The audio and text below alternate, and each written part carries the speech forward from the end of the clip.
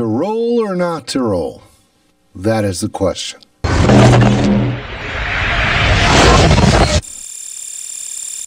Hi everyone, Keith Wilson here.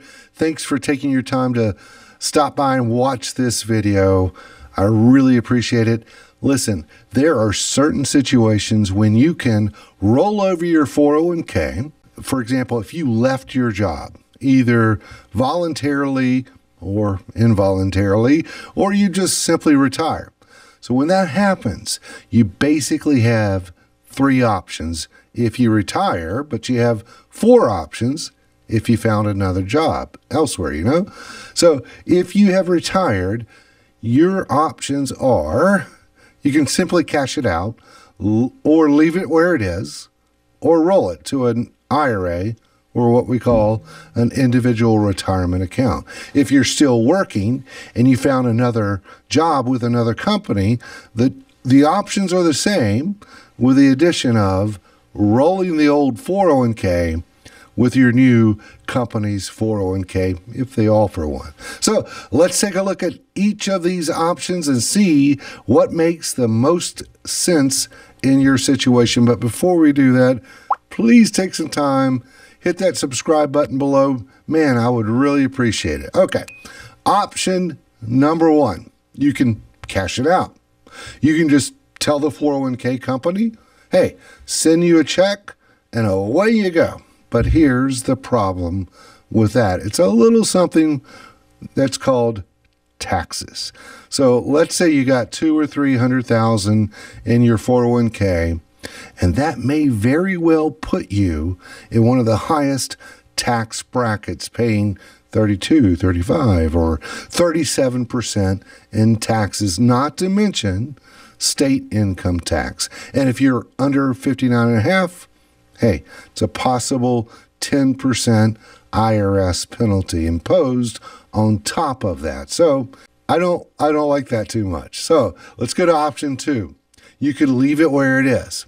Now, in some situations, this may make sense. It really comes down to what investment options are available. But 401k plans are notorious for not really having a lot of investment options, okay? So you need to dive into what they have to offer and weigh that against what you could find elsewhere. Also, you would need to look at the charges, fees, and expenses that they're assessing.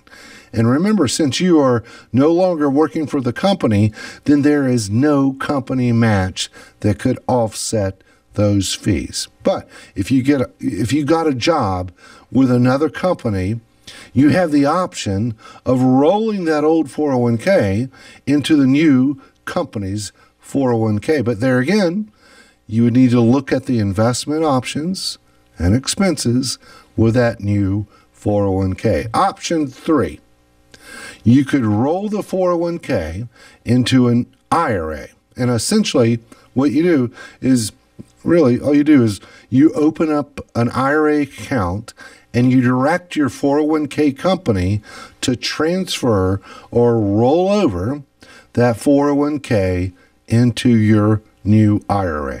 Now, there is no tax involved here because it's going from one custodian to the other. So why would people do this?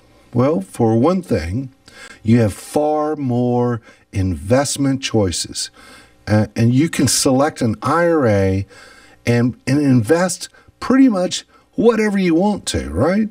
So the investment universe is wide open. This really gives you a lot more control of how your retirement dollars are invested. So you also have the ability to work with an investment advisor that can help in selecting the right mix of investments that is best suited for your needs and goals. Because when you were investing within your 401k, here's the thing, you probably were given just a list of choices and you had to pick those yourself, right? So now before rolling over a 401k to an IRA, again, you need to weigh the charges, fees, and expenses of that new IRA.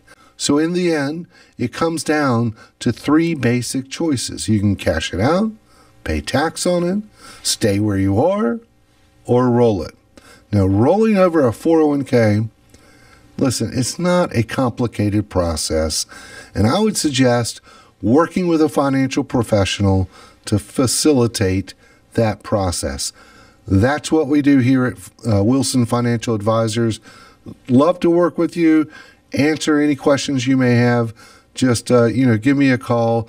In the meantime, stay tuned for more videos like this.